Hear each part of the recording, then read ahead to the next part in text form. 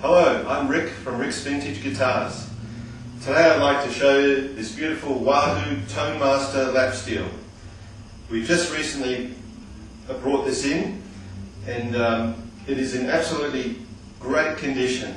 If you're looking for a great lap steel with a great tone, these Ohau's from the 40s I can highly recommend.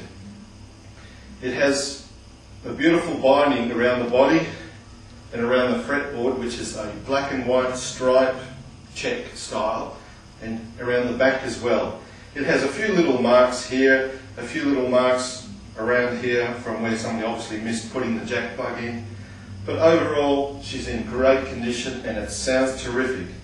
The two knobs that came with this one when it came in were not original, but we did have a couple of old Bakelite style knobs, so we threw them on and I think it looks just great. It has replacement tuners, I'd like to point them out. It has 3 on a strip Grover Deluxe tuners, these are replacement. And overall, she's in great condition. The headstock also features the mother of toilet seat, as they say, the mother of toilet seat, I love that expression. With the Ohau and the Tonemaster and the little treble clef on there. Overall, a great player and a great sounding lap steel. So if you're looking for one of these, I can highly recommend it. It sounds great and it'll give you lots of fun.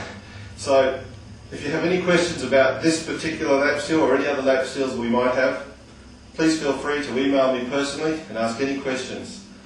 So, thank you.